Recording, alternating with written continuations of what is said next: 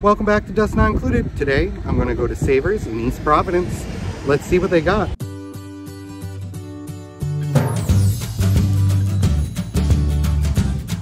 Today, I'm at Savers in East Providence, Rhode Island. I decided to go and grab myself a cart. Well, the first one was stuck. The second one was disgusting. Finally found a decent cart. Third time's the charm. This store was kind of disorganized and a little dirty, to be honest with you. The first item I noticed was this Capodimonte vase. It was stamped on the back. I thought I was going to get lucky, but no, it had chips, and so did its matching piece in back of it. This piece here is a Joseph's Original music box. It plays The Impossible Dream. I actually have one of these in my inventory, so keep a lookout. It may be coming up for sale soon. So I was scanning the shelves, checking out the figurines. I stumbled upon this Lefton November girl. She's just fantastic.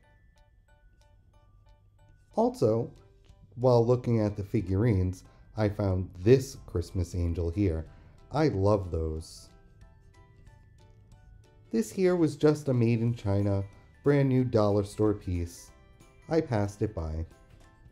This here was a really cute ceramic elephant. I couldn't find a maker on it. They were asking $3.99. I did a quick search and couldn't find any information, so I didn't take a chance. I decided I would not pick it up.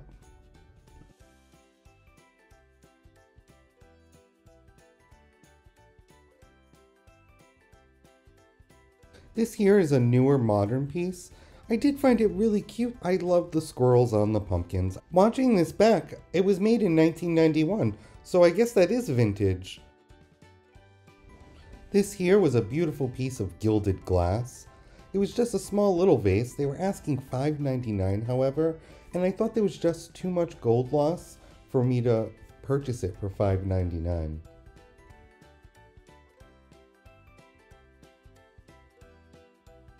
Hey guys, leave a comment below. Let me know, did I miss anything? Going down the metalware aisle, I decided to take a look at this tray.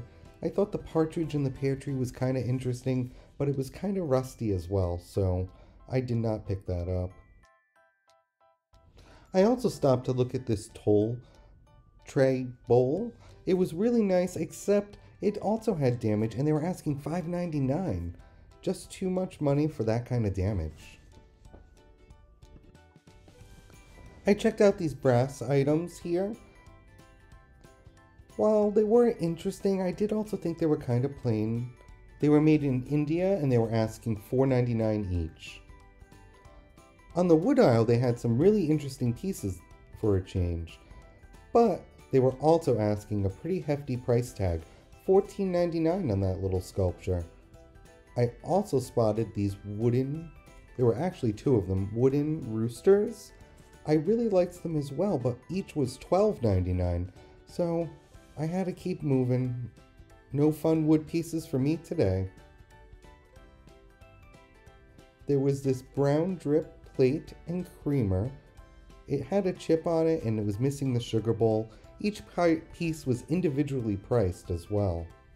I just thought $6 for the two pieces and it's incomplete was not a good deal. This piece was beautiful. It was a hand-painted Bulgarian plate.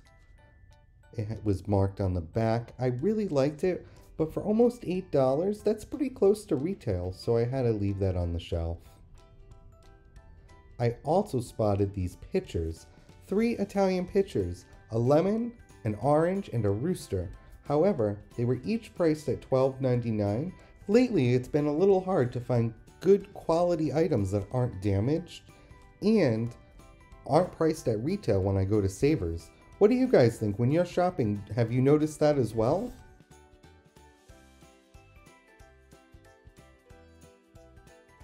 Hey guys, at the end of the video, don't forget to subscribe and like the channel. This glass here would have been an excellent buy if the decals on it weren't all worn off. It was only $1.99 and it was a Halloween Peanuts glass. Checking out the mugs, I noticed this one. and I really liked its color. It was a modern piece.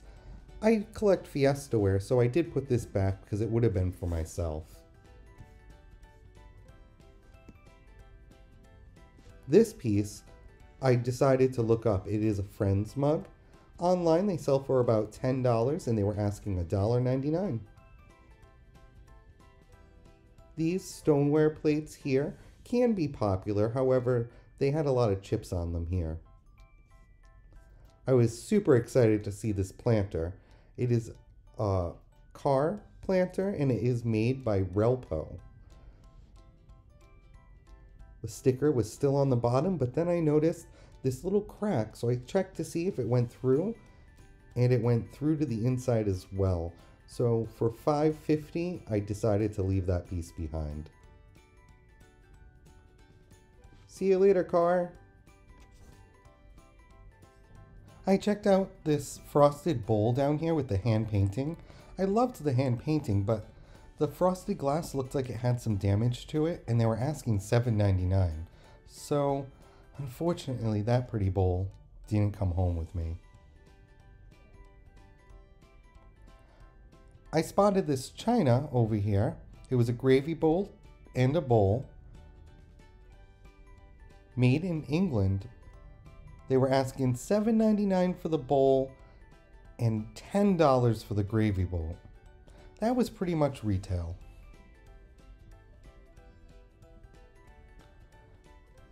This little creamer was cute. It's an individual creamer. It's Shenango.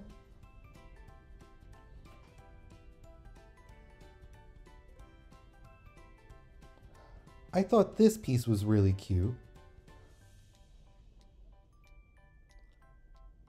It's definitely a vintage covered casserole, and I love the decals on it. They were just so fun. It had some major chips to the bottom though, and they were still asking $10.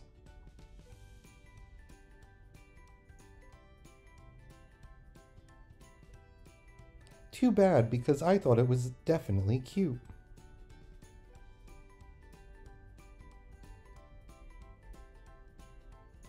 This piece here was an awesome cookie jar, so mid-century modern. I put it down on the ground to check it all over. It had its original stickers on the bottom. I was getting pretty excited. But then I noticed the cover had a huge hunk out of it. Maybe I should have went to Goodwill. The saddest piece I saw was this Pyrex bowl. This is in the butterfly gold pattern. It was definitely Pyrex, but it went through the dishwasher one too many times. They were asking $10. Well, I saw at the end of this aisle, there was a cart, so that meant they were putting out some new items. I didn't see anything on this cart, but I might have to take another trip around. This little chalkware piece here was kind of fun. I'm not sure. It's kind of funny though. I decided to hit the bag wall next. They sure had a lot of bags. I always like picking up greeting cards here. They always have them in nice big packs. These were party invitations, so they weren't really useful for me, but I always check them out. This little guy was so cute. Too bad there was only one shaker. The other shakers in the bag were not very exciting. They were asking $2.79 for the lot. Hey guys, if you don't know, I have a live sale every Thursday at 6:30, and I rotate channels with Janides. I like to check out the book section, especially the reference section. Occasionally I can find glass identification books or other things like that, and those are always really useful. Over in the fabric aisle, I spotted this fun print. I decided to take it off the hanger and take a look at what it was. Looks like it's just a fabric remnant, and it was all cut up. They were asking $6.99. Check me out over on District. I'm on both Vamp and Niknax marketplaces. If you use the code DustKnow80, you can get $5 off your first purchase. I decided to go around again and check because they did put out fresh items. There was this sun catcher. It was a hummingbird for $6.99. I also saw sheet music. They were asking $5.99. I decided to look through them and I didn't see any exciting covers, so I passed on those. However, I did not pass on this glass bird. It is Maud and Bob St. Clair from 1979. It's just a beautiful piece.